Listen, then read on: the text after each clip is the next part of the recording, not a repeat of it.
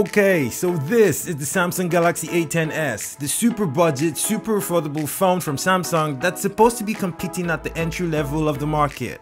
With only 2GB of RAM though and the MediaTek Helio P22 processor, is this phone actually worth your money? Can you actually get away with using this phone as your daily driver? In this video, we're gonna find out.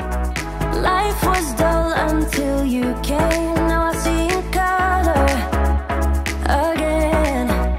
Okay, so straight into the specs. You've got 2GB of RAM, a 4000 mAh battery, a 6.2-inch screen that's 720 by 1520 pixels, 32GB of internal storage, and the phone runs on Android 9.0. When you pull out the SIM tray, you basically get an option to use 2 SIM cards plus an SD card that can be expandable up to 512GB. The octa-core CPU is clocked at 2 GHz and you get a fingerprint sensor on the back of this phone.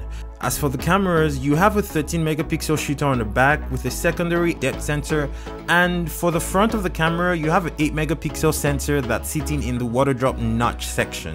Now, as you can probably already tell from looking at this phone, the phone is mostly a plastic body, and that's understandable, especially at this price point. It's a super affordable phone. In fact, I am surprised Samsung is willing to compete in this section. Well, maybe not surprised, just curious, but I think the most important thing to you is how this phone functions. Now, my buddy Valor Reviews already reviewed this phone, and in his review, he called this phone the slow budget phone. And honestly, maybe he's not wrong, but the truth is, in my entire time using this phone, I did not experience any lag. But I think I understand why. This phone is not made for power users. So if you're somebody who needs to play PUBG on your phone and you have a bunch of games like Asphalt and stuff downloaded, you will slow down the phone a lot.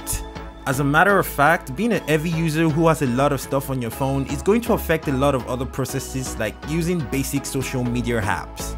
If you'd like to see what happens to this phone when you have too much stuff on it, I'll leave a link in the description to his video so that you can go check it out. Now, speaking about the design, this phone is not winning any awards for design of the year, but it's not exactly terrible. I mean, it still looks plenty modern for that price point, and I think for an affordable phone, it does fine.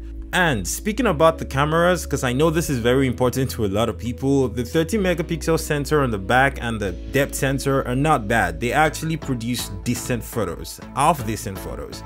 The place where the problem begins though is when you try to take selfies. They look absolutely horrendous. And worse still, in low light, these cameras are not usable. You could easily just say this is not a camera phone. And I think the 4000 mAh battery actually performs fantastic if you're not somebody who uses your phone way too much. I mean, you can easily get through a whole day and half of the next day on this battery without having to recharge. And did I mention this phone actually still has an headphone jack, a phone that was released in August of 2019 as an headphone jack. Ultimately, as a budget phone, this is a very easy phone to recommend. The price is okay, the performance is decent as long as you're not pushing the phone too far, and the battery life is great. The cameras though are not so great. That was my review of the Samsung Galaxy A10s. If you'd like to see me review more budget phones, please leave a comment in the comment section below telling me what phones you'd like to have me check out. Thank you so much for watching. Do not forget to subscribe, and I will see you on another video that was shot by Kagan.